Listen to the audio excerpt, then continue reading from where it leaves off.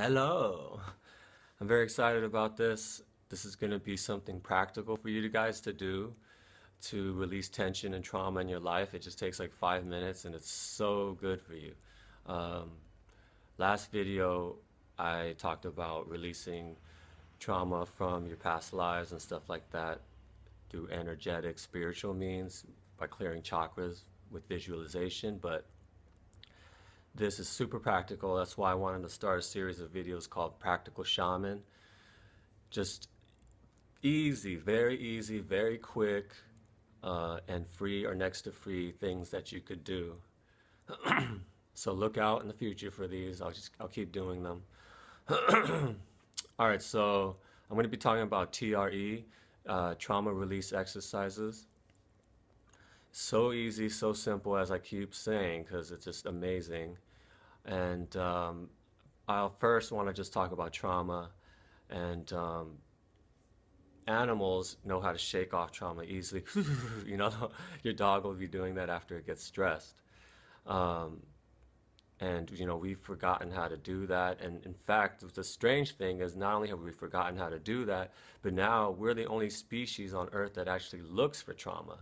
When we watch Homeland, when we watch TV shows with all this hyper violence, hypersexual movies, it's because we're in this tensed up state and but we haven't exhaled symbolically, you know? And it's another thing that's hilarious is animals live in this, you know, Darwinism world of like kill or be killed, and we think it's all like scary and all, but guess what? Animals don't have PTSD. Only humans have PTSD.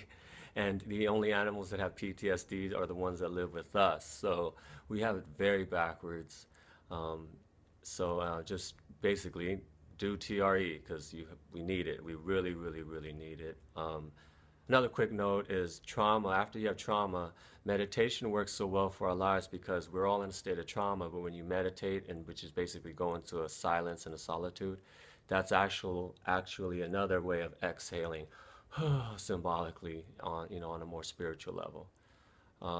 When you rock your baby to sleep, you're doing the same thing, which is the TRE thing. Okay, so let's get to it real quick. All you gotta do is go up on your calf or go up on the ball of your foot and, you know, work out that calf here and just get your calf tired from a 7 out of a 10. Then go up on the other one, this one, of course, the one I'm pointing to with my other foot, and make it tired, 7 out of 10 tired, okay? Obviously, it would probably take longer than that, but we're trying to hurry up here, and I'm leaning on a chair, but just lean on a wall. Lean as low as you can. Well, no, just lean kind of low against the wall. Don't put your butt against the wall, and get your calves, not your calves, get your upper legs tired, okay? Do that for 5 minutes. Lean against the wall for 5 minutes. Okay.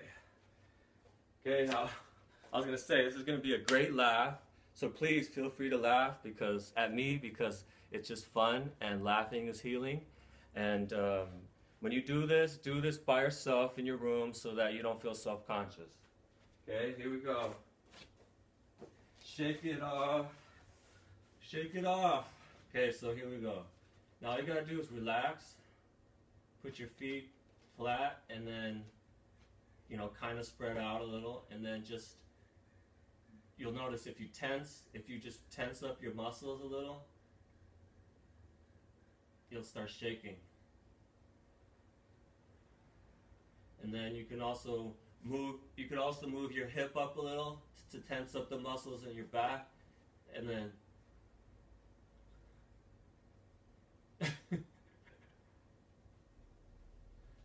okay, so, and believe you me, I've already done this a lot, but I start like shaking, like rocking, and it's just hilarious. It's like you caught the Holy Ghost.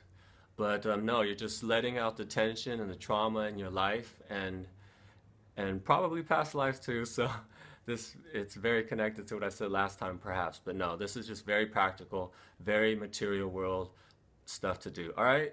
Thanks. Later. Peace. Bye. I love you.